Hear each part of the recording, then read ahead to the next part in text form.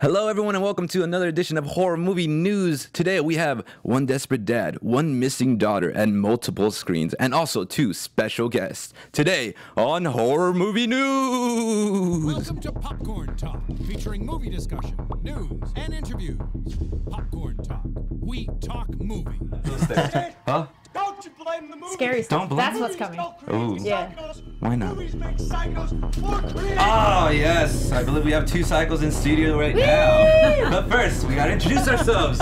This is episode 42. 42. Life, the meaning Yeah. of life, the universe, and everything. Oh yeah. Yeah.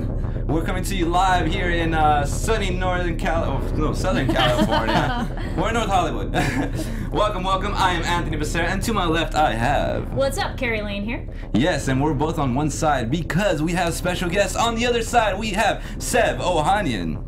Yes. Hi. Yes. Say something, please. Hi, my name is Sev Ohanian. I'm a co-writer and producer on the film Searching, and I'm so thrilled to be here with you guys, as well as my guest friend, Natalie. Right on, Natalie. Hello, thank you guys for having me and including me. I'm a producer on Searching as well, and I'm so excited to be here. Right, We're excited to have you. Yeah, this is great. We're gonna pick your brain, but first, Yes. we gotta do some crypt keeping. So, pretty much where you can find our show. So, if you want to find our show, you can find it on multiple ways. You can find it on YouTube.com/The Popcorn Talk Network, as well as our official website, thepopcorntalk.com. And you can reach out to us at Twitter at HorrorNewsPTN, and we got a debut of our Instagram. It's up and live. Yes. Don't ask why it took so long, because I don't have a good excuse. But yeah, we got a new Instagram, and it's at the same name to make things easier on everybody. HorrorNewsPTN on Instagram. Yes, we will be doing some. I just did like a behind the scenes for like we went live. It was on your stories, yeah. On my story, I know social media. And lastly, we also have Apple Podcasts. You can go on iTunes, just type in Horror Movie News, and then look for that thumbnail behind me, right over there.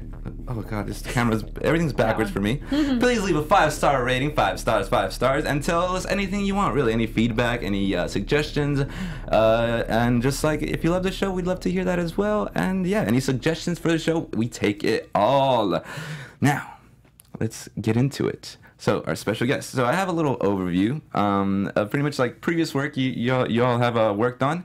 So, Natalie, starting with you, you helped produce Take Me that was released in 2017. I did. It was starring with, it was both of you. Yeah. Oh, that's right. That's the one that overlaps. That was Yeah. later on. Yeah, I do have a overview for both what you guys have worked on as well. Nice. Yeah, so it starred Pat Neely and Orange is the New Black's lead Taylor Schilling. As well, you also produced Duck Butter. That was released this year, right? Yeah. And that started Aliyah Shawkat, Laia Costa, and Mae Whitman. Yep. As well as All About Nina, I believe 2018. Oh, it's about to be released this month, right? September 28th. September 28th, there you go. And that's starring Mary Elizabeth Winstead and Common. Dreamy. Dynamic duo. Yeah, I love Mew. People refer to her as Mew, so I'm just like, yeah, she's great. She is. And for you, you have a good amount of producer credits under your belt, starting with, back in 2015, it was Memoria. Yeah. Yeah, and then led into The Intervention in 2016, The Labyrinth in 2017, Dismissed in 2017, and here's one that kind of stands out, like I think in the public eye a bit more, is Fruitvale Station, which is that was my first feature. Yeah. Wow, and that was also Ryan Coogler's breakout debut, correct? Yep, absolutely. Wow, yeah, and that got like rave reviews, and now look what he's doing now. Yeah, he's doing a couple of small movies. Just there's still hits, yeah. And as well as let's see, you also did Take Me. That's the one where you guys both worked on. So far you've worked. That was the first time you guys kind of worked together, was on Take Me. Yeah, in like in a really official producing capacity. Yeah. Yeah. That was the one. Right on. And so from there, you went on to work on Searching, of course, which is what we're talking about today. And also, I've noticed that you guys are doing a Run, which is pre-production. Oh yeah. Okay, so we'll touch about that. We're talking about Run for sure. Yeah, right on. I'm down for that. I did read the synopsis, and it sounded very interesting. But I would like to ask you, so how'd you come about producing? Like, how did you know it was, in a sense, you're calling something you wanted to do? And that you can answer one by one. We can start with Seb. Yeah. So for me, producing is a passion. It is my passion. And I went to USC Film School, and so did Natalie, and so did our producing partner, Anish, Shaganti, who directed Searching. And when I was at film school, I started seeing this pattern that the films that I wanted to make were often the films that the faculty would not allow students to make. Because it'd be the ones that would be, they would tend to be a bit more ambitious, a bit more dangerous, a bit more risky. And they were encouraging the students to make more artistic films and films that would be maybe in my eyes a little bit boringer. So I kind of started creating this habit where every time I would see a student getting denied their request to direct or write a film, I would just say to them, hey, why don't we just go and make it anyway, and we'll do it over the weekend, and maybe we'll just use the school's equipment, and maybe it'll all work out. So I just kind of started this habit of doing that, and I loved, as a creative producer, you get to help create this collective vision with the director and make something. And like for me, the pride and joy comes from like usually having to make the impossible possible. And we were independent film producers, and we have been for a long time. And I think that was ultimately what led Ryan Coogler to reaching out and asking me to help him produce Fruitvale Station. So that was kind of the start for me. Wow. And for you, Natalie? For me, it started a little bit younger, actually. I was in high school in Burbank at Providence High School, and I was in a media focus program. And we would, we'd split up in little groups and have to produce, direct, write, edit, combination of roles per person. And no one ever wanted to produce, like ever. Everyone volunteered to direct and whatnot. And I, for whatever reason, maybe I was like the teacher's pet looking back, but would get picked on to produce every single time. And I was really good at it. And after a while, by the time I was a senior and had done a lot of like shorts and music videos, I was like, I should stop fighting this. Like, I'm good at it and no one else wants to do it. So maybe that'll help me stand out once I get to USC. So I just embraced it and now I love it and can't imagine doing anything else. Actually, just hearing that briefly, could you both in your own words explain what a producer does? Because I think some people know the title, but what is like your I honestly actual... don't know what a producer does. I was hoping one word, everything. Okay, I like that. It's tough. I mean, there's a lot of different types of producers. True. And the kind of producer that Natalie and I have been growing into, because a lot of the credits you listed off for me were me just kind of building my credits and building relationships and a reputation. But it's, as a creative producer, we, like Natalie said, we do everything. And at the same time, it's even less that we're doing so many things, but we're responsible for many things. And like the way I've always liked to describe it is, think of a director as somebody who has a microscope. When we're making a film in prep or shooting or even beyond, they are responsible to always have an answer for a billion questions. At any given moment, an actor might ask them, what am I doing here? Or the costume designer might say, is that supposed to be that rip? Or the makeup artist might ask about a cut or location. Or a billion cajillion questions are coming at them every second. It's the hardest job in the world. And they have to have an answer that is very specific to what that is. If they don't have that answer, they're not doing their job. But the problem with having a microscope is they tend to lose sight of the bigger picture. And they need backup. A good director needs a good producer, or in our case, a good pair of producers who we can look at the bigger picture. So when they're focusing on the trees, we're looking at the forest. And we can always be like, hey, like in the case of Anish, that decision you just made is a great one, but keep in mind, this scene is also about all these other things. So like, let's try and find a way to like make this work for that. So, we're here to guide the director, but at the same time, it's, film sometimes, in my opinion, is referred to as like this auteurship, where it's like the director's vision. And I think that's absolutely true in many ways and fine.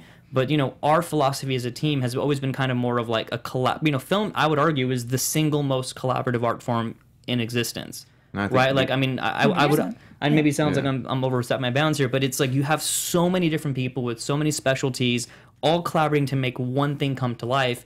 It has to be a collective vision. And I think that's what producers and directors do for each other. We help each other in ways that we need that backup. Wow.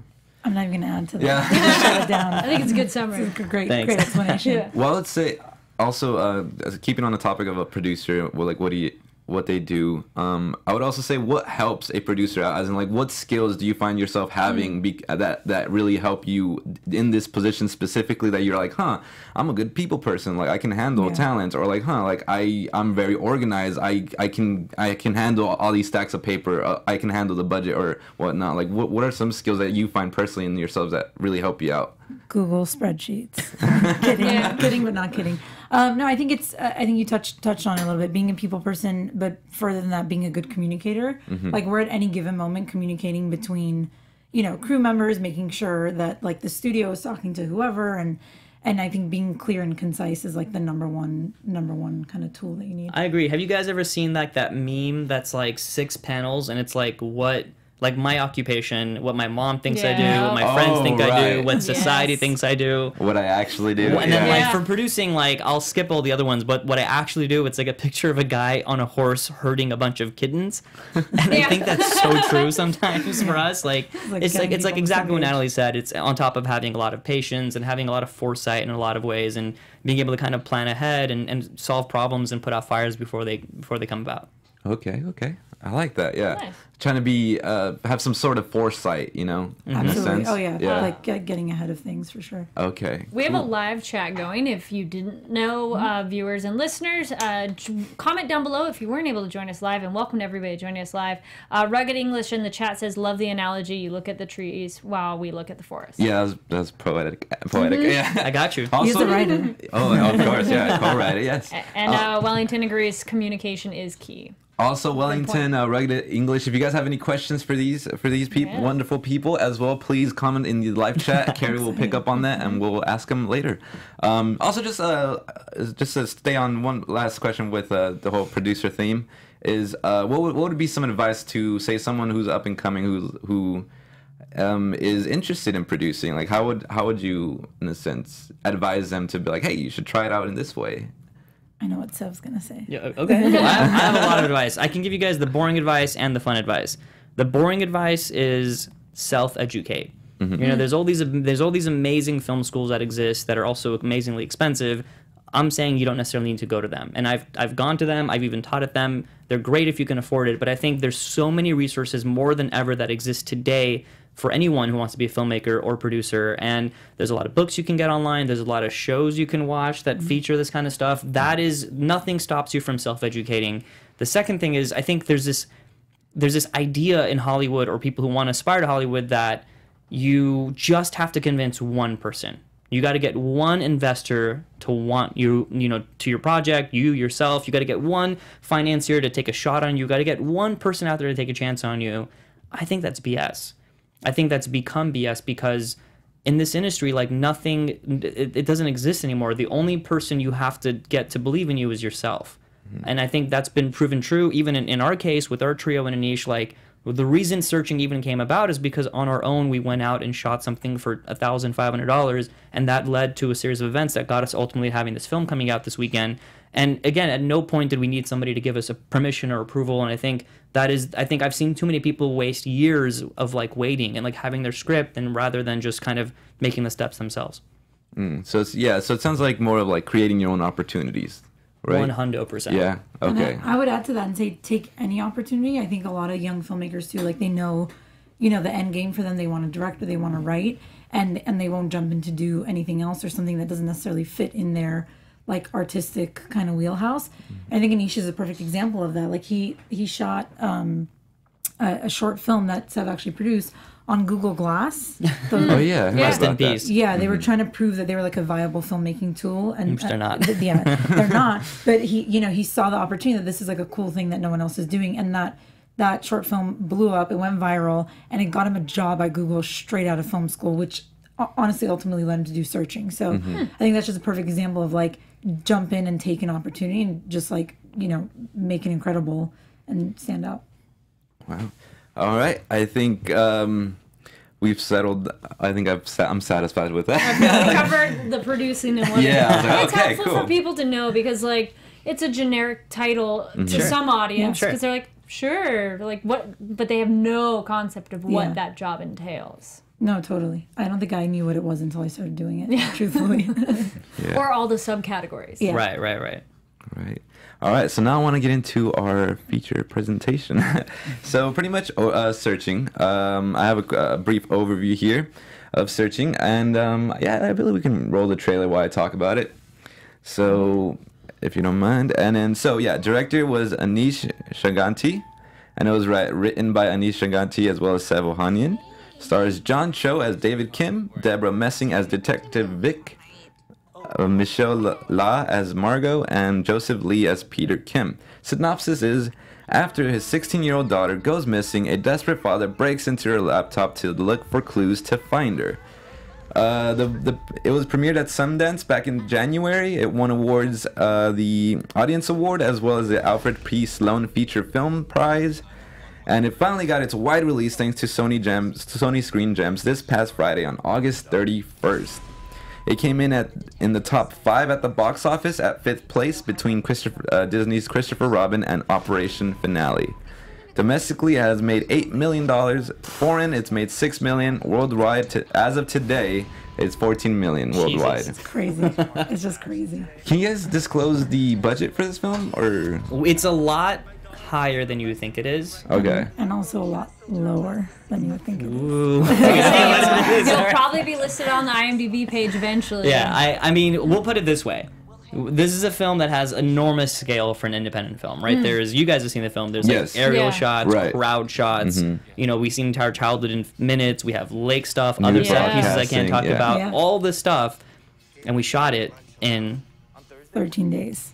My God. So if that gives you that should give you a sense of how much or how little we had. I promise you, it didn't cost. What was it? 15 million? You said. You definitely you've made 14 million worldwide right now. So it did not cost 14 million. Is it lower than that? It's Oh yeah. Okay. A fraction of that. I got Double digits? We made. I mean, just to put it in perspective, no. like we, Single you know, digit. We Okay. made it. We made it independently. Yeah. So there was no, there was no studio behind it. There was Sony came on after Sundance. So Yeah, exactly. Once it we made it was a scrappy production. So Well, okay. you say scrappy, and I like how Wellington in the chat says the way it is shot has really piqued my interest. Yes, Yes. Wellington. Oh I my hope God. it did. Yeah.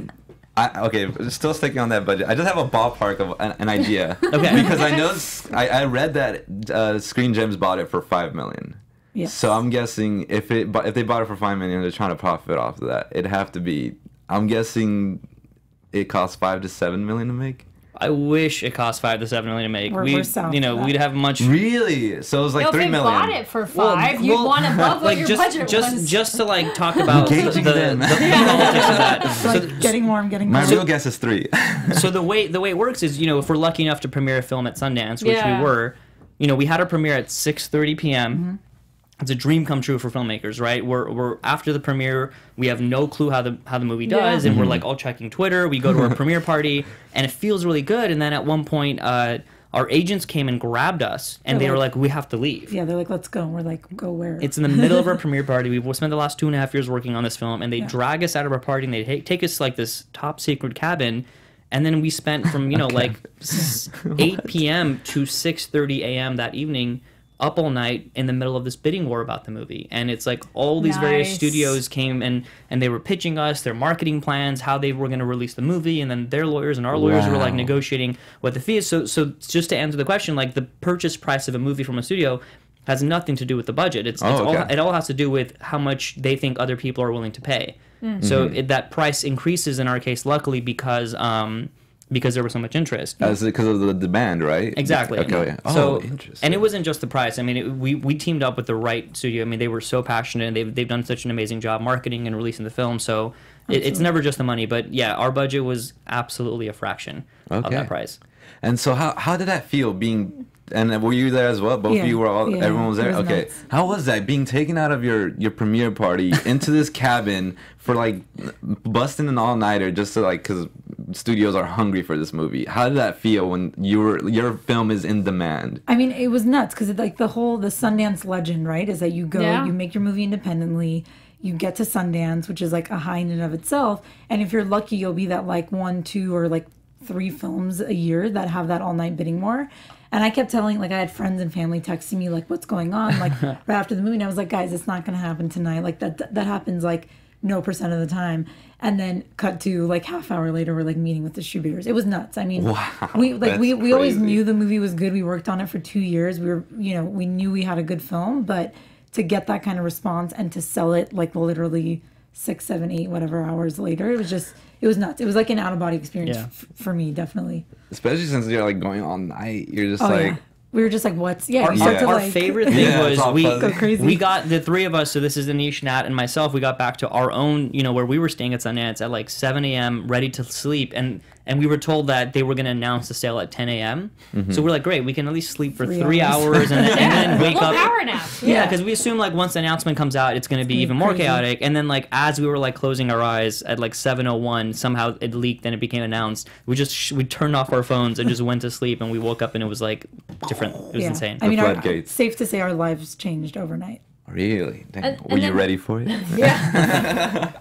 Not necessarily ready, but embraced it with open arms. That's awesome. With all the tweets recently for the film too, I saw a couple saying how it's doing so well abroad too. What's it like to have like your film be in the top spots in I think it was insane. Korea and Malaysia? We made 4.5 million in South Korea over one weekend, which is just like bananas. Which apparently doesn't happen yeah, in it that doesn't country. happen. So cool. It's been cool because what's been great about the release of this film, it's a movie that we all believe is going to live or die based on word of mouth.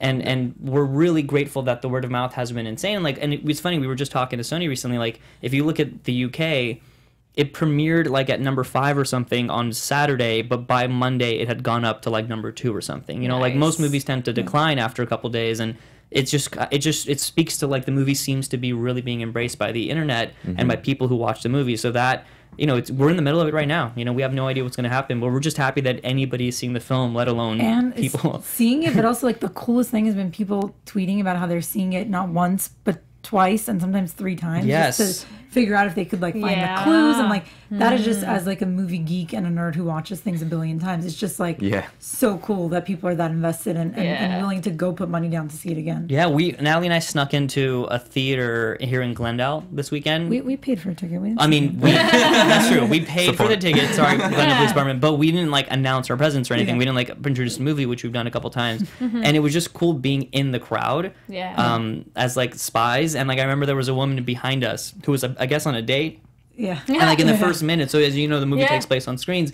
She whispered to her date, was like, "Is the whole movie gonna be like this?" Like totally like not into Not it. feeling it. And then 5 minutes later, she was sobbing because as you guys have seen, the opening is Oh kind my of God. emotional. It's I like- was. I compare it to Up, which is like Yes. the first 10 Yeah. minutes of Up just destroy your heart, and then you're just like, oh my God, this is the same feeling. Totally. And then there was a woman to our left who was so engaged. At one point, she was gripping my hand, like literally And, like, complete stranger. talking to the screen. Yeah, it was really cool. That's And then like awesome. the craziest thing is like people clap at the end of the Yeah. movie, and then we've been hearing that all over the internet, and we didn't believe it until we saw it ourselves. It's crazy. Yay.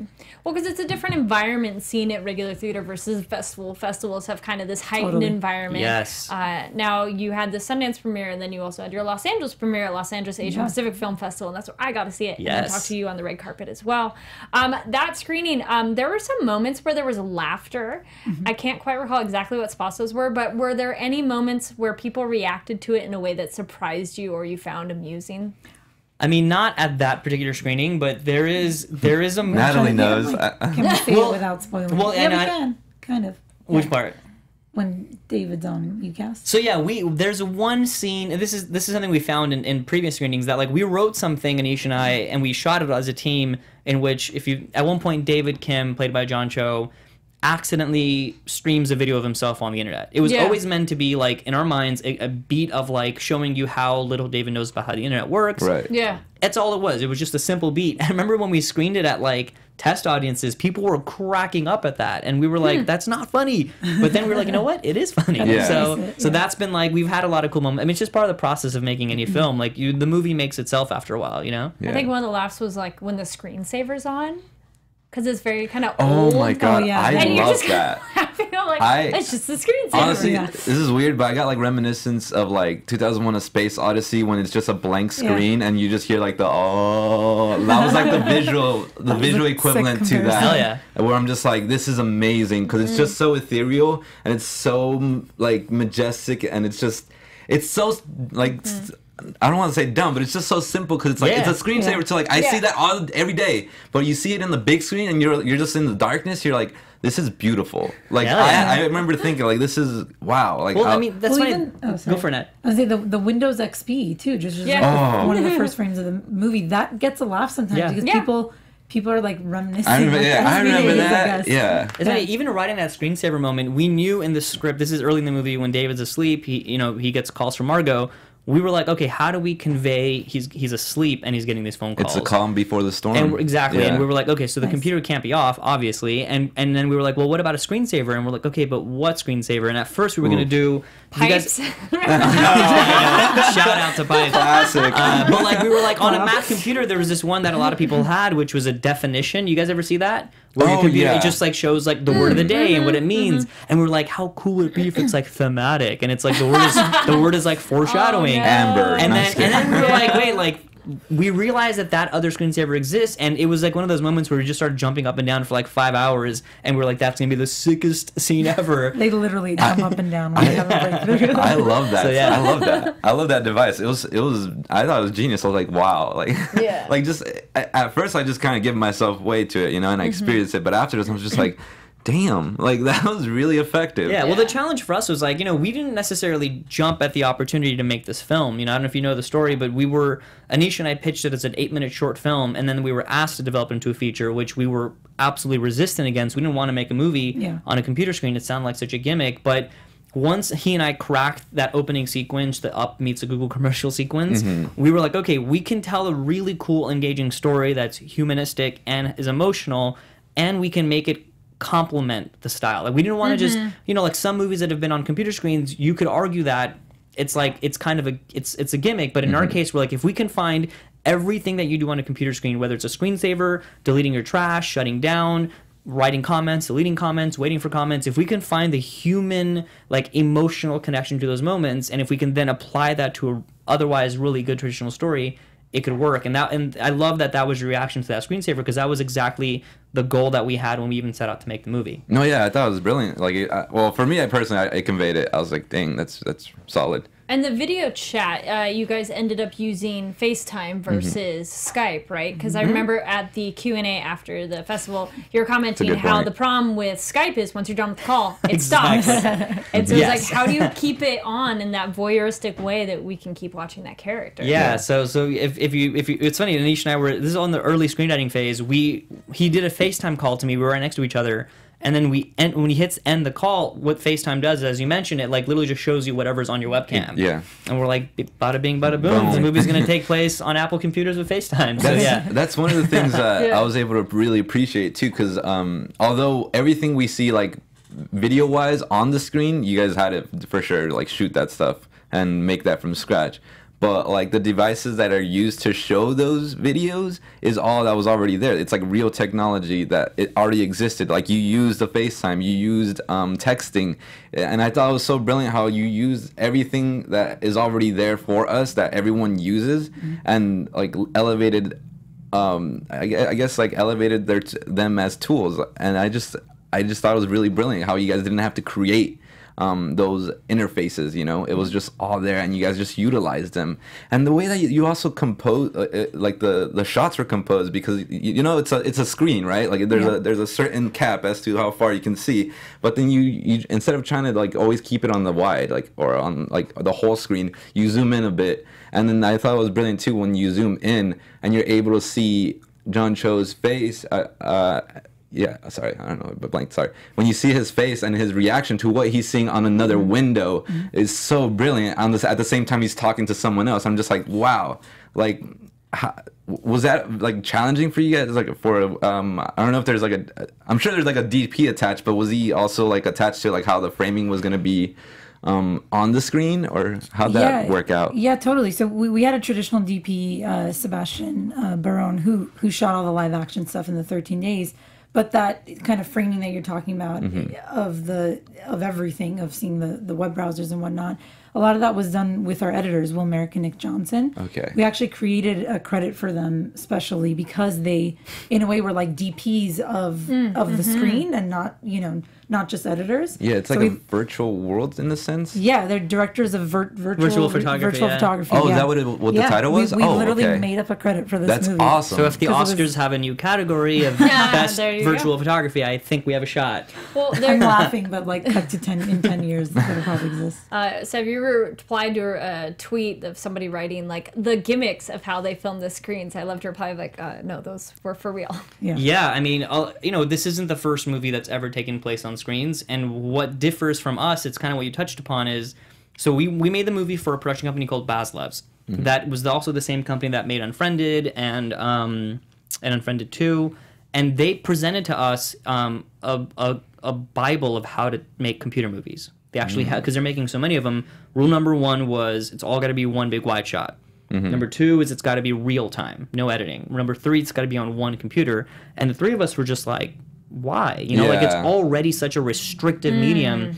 We felt like those kinds of movies resembled like the earliest cinema ever. Like if you guys have ever seen The Great Train Robbery or whatever, it's like camera sitting there, static, action's happening, and we're like, there's been 100 years of cinematic techniques. Like let's do zooms and moves and pans and montages and mise en scene. That's the one. Yeah, exactly. Let's have fun with it, and that was kind of. You know, we just want to make something that would be a little bit more cinematic than you could probably... I mean, what's been great is so many people have said online, like, I went in not knowing what to expect, and it was a movie, and we're like, great. Yeah, or going in with low expectations, which I'm like, totally get it. Like, if you pitched me this too, I maybe would thought the same thing, and they come out blown away. The thing that surprised me with the opening, like, shot of the film, which is when you see that desktop, like, how... weird I felt. I was like, oh my god, like so many things went through my mind. I was like, am I gonna be into this? Am I like? I was like, no, let's just give yourself just keep watching. Give yourself time. Yeah, and then I was blown away at just how fast I adapted to it. You know, I was just like, okay, and then like even the quiet scenes where you just see the mouse like cursor just move around and search things, and you hear the typing and everything. I'm just like, this is amazing. What's gonna happen? What's he looking up? Like I'm just like, oh my god, I can't wait on him to type more. Like, awesome. Like yeah, it really grips you in a very satisfying way that doesn't alienate you at the same time. I really appreciated that. Like it felt like you said cinematic, and I feel confident calling you guys like pioneers. Although they have been films such as Unfriended, you guys took it. You looked at the rule book, which there should never be a rule book for film because it's an art form. There are no like rules to art, you know. At least my opinion. You know, el topo, whatever. And but also like.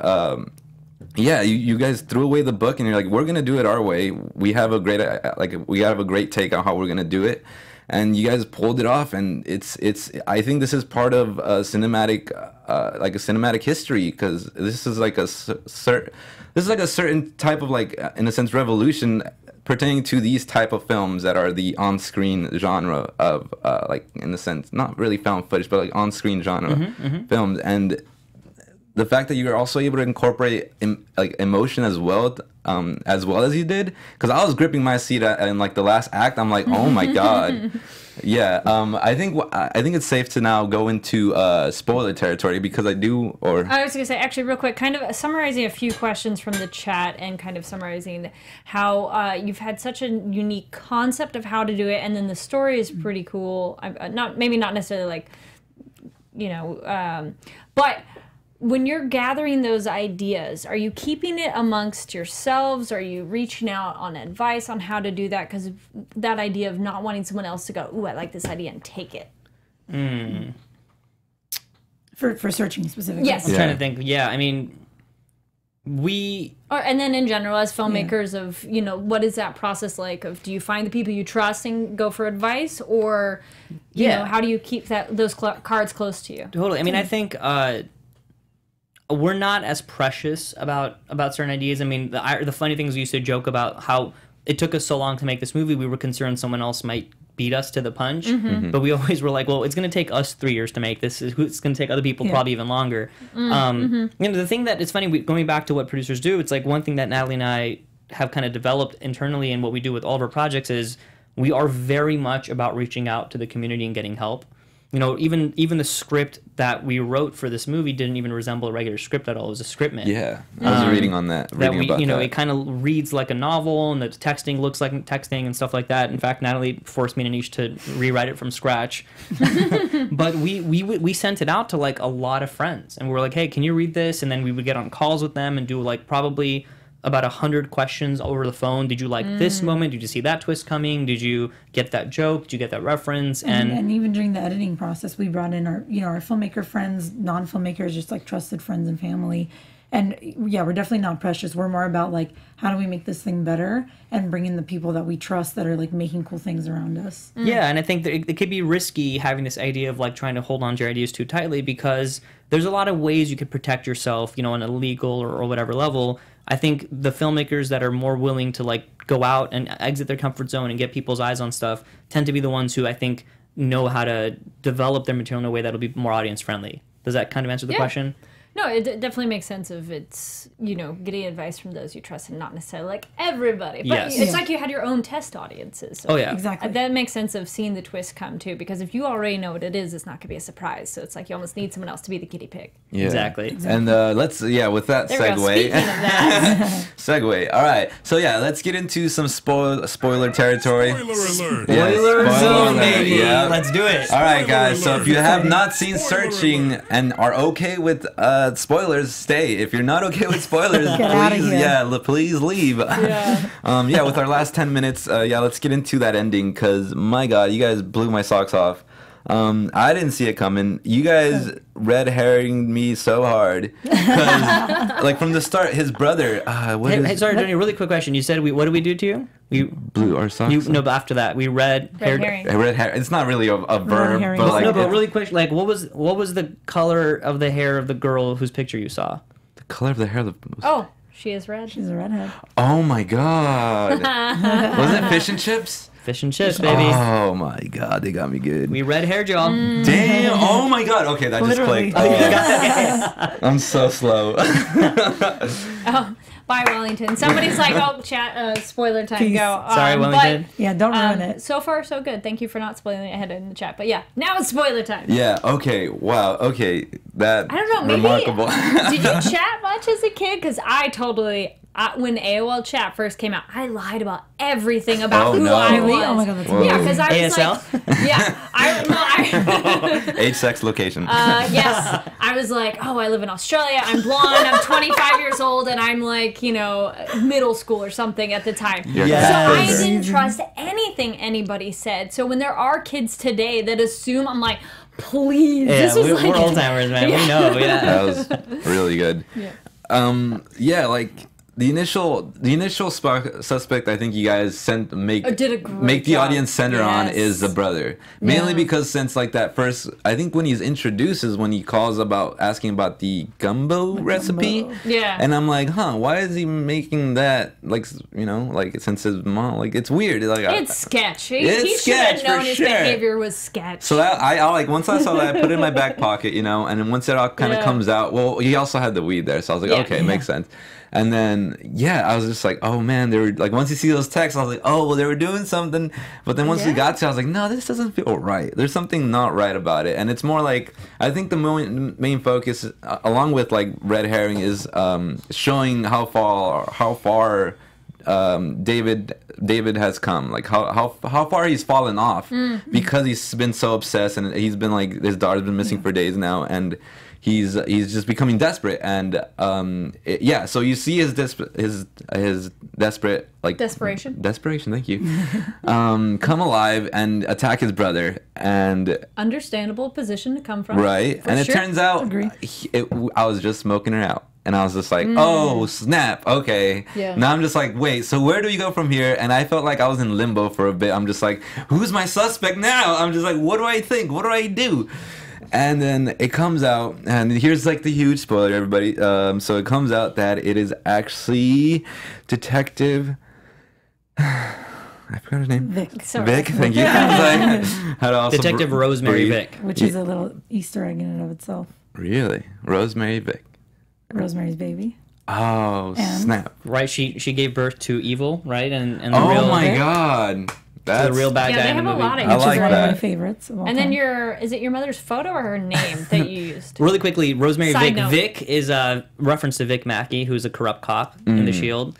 Okay. So we told you from her name. You didn't pick that Yeah. up. Dang, And then my mother, which you meant. So everybody in this movie, every picture you say, we had to get permission to put them on there. So as a result, every single photograph, every single name is a loved one of Anisha's, mine, Natalie's, our 2 editors, and the piano teacher, Mrs. Vartui Shahinian, is my mother. It's her name, it's her maiden name, and it's her picture. We didn't put my last name to make it not distracting, but that's my mom, and Nat's sisters are in there. Yeah, like our whole families are all over the place. fun. Yeah, it's partially as a love to them, and partially as we just had no choice. Yeah, indie film. Getting a little bit ahead, but Glamoury says I love that the writers wrote how awful comments are, even about people who die or their grieving family. That was very real. Yeah, especially along with like toxic fandom, but also like with sensational celebrity, how sensational news is now, and how everyone has a voice to that sensational news that's happening. Yeah, that was very brutal. You guys captured that commentary really well as like the I guess a desensitization as a society we've become to, you know, another human being who's going through something so hard. Yeah, I mean, it was meant to just be touching upon it. We didn't want to be preaching, we didn't want to have an agenda, and it was just real. You know, it felt like it would add to David's descent into madness. And I think the one thing that we always see is this ownership over tragedy. Yes. You know, like in any case where let's say a well-loved celebrity might pass away, and like everyone's owning that. You know, like I'm so sad and this and that, and not to mention actual big national tragedies. And it just felt like a natural place for us to go, and if we can have fun with it, and at the same time, like, it added to the theme of how well we know each other and our online personas. It just felt like it was too juicy for us to not touch upon it. Yeah. Yeah, and it felt really natural. Like, again, it didn't feel preachy. It's just like, yeah, this happens, and you're like, oh man, like. Sorry. No, yeah. Sorry. My favorite part ever is when Abby, her friend. Oh my God. Is like. Crying. Yeah, totally admits to using her to get good grades, and then the second she's gone is like, she was my best friend. Like that's the best moment for me. And then that one kid too, like, I decided to just help, you know, with the search. I was like, John God, Watson. yeah. I was just like, dude, you guys are terrible. I will admit, I'm not normally that person who can call it, but at the end, I leaned over a friend and I'm like, so how soon did you realize?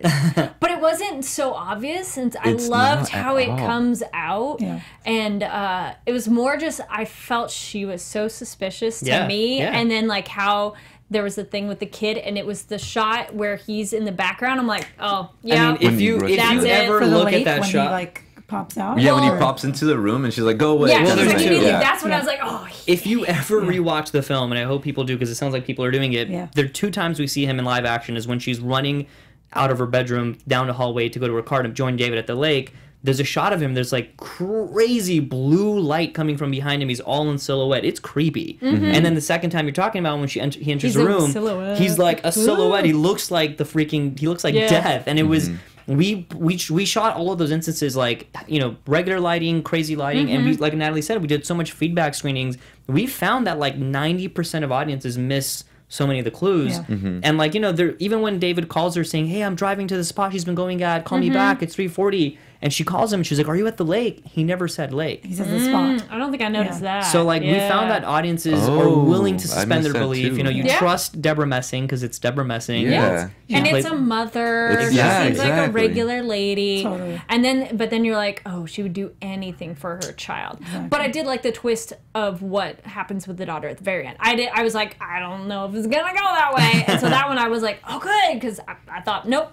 That's it. Yeah, it definitely ends on a high note, which is very happy, very, very nice to see in today's films. There has been a good amount of like what I've seen from horror movies are like the really like that like upsetting feeling where you're just like, oh my God, I can't believe. I don't know. I do enjoy that feeling too as well. But as we wrap up, we have time for one more question, and I just want to ask you, what about this film do you want audiences to take from it, and also just what this film meant to you, like making it? And you can go one by one or tackle each question or one question. It's all good. Yeah, I'd say, I mean, I think at the end of the day, you know, screens aside, mystery aside even, which I think is really the fun part of the movie, it's a story about family. And I think the whole trajectory of David not even knowing that he doesn't know his daughter. Did that make sense? Yeah, it makes sense. Checks out. Yeah, like that, to me, that just his arc with her and their relationship is what I hope people walk out of the theater with, and just, you know, take a second to really reach out and genuinely communicate to people. I think we all talk and so many different ways, but have a real meaningful conversation. I agree with that. Yeah, go. And I will say, in our next film that we're doing next, it's called Run. We're shooting it with Lionsgate. We're actually flying to Canada with Anish tomorrow. Wow. For the next 3 months to work on that. Yeah. It also centers around family, and I think that's going to be a really fun one to talk to you guys about, because that's going to be probably the darkest thing we ever do. Can you quickly share the synopsis of it? We'll share the one that we've released, which is a story about a mother and a daughter, What is that? and a daughter who comes to learn that her mother might have been keeping a secret from her whole life. Okay. And it's called Run. Right on. And with that, we got to wrap up, ladies and gentlemen. Oh my God, what a great episode. Great interview. Thank you so much for being here. Thank you guys. We're just going to finally wrap up. And can you tell everyone where they can find you on social media? And Yes. You can find our film searching at Searching Movie. And I'm Sev Ohanian. I'm at Sev Ohanian. And I'm N Qasabian, at N Qasabian. Right on. Thanks, guys. Thank you so much for joining us. It's been real fun breaking down this movie for sure. Yeah, thank you guys for having us. Oh, no. Thanks for getting to the spoilers. That was so fun. Yeah, I'm glad we could fit it. Yeah. All right, Carrie, All right, take yes, yourself you over. guys can find me online at Carrie D Lane. That's KaridLane. And again, my name is Anthony Becerra. You can find me everywhere at TonyBTony_. Be sure to go watch Searching out in theaters right now. Yes. Drive the 50, 60 miles you gotta go to. It's okay. It's worth it. It's part of history. And with that, until next time, next week, another episode, and we'll catch you later. Happy days. I don't know. From producers Maria Menounos, Kevin Undergaro, Phil Svitek, and the entire Popcorn Talk Network, we would like to thank you for tuning in. For questions or comments, be sure to visit popcorntalk.com. I'm Sir Richard Wentworth, and this has been a presentation of the Popcorn Talk Network. From producers Maria Menounos, Kevin Undergaro, Phil Svitek, and the entire... The views expressed herein are those of the hosts only and do not necessarily reflect the views of the Popcorn Talk Network or its owners or principals.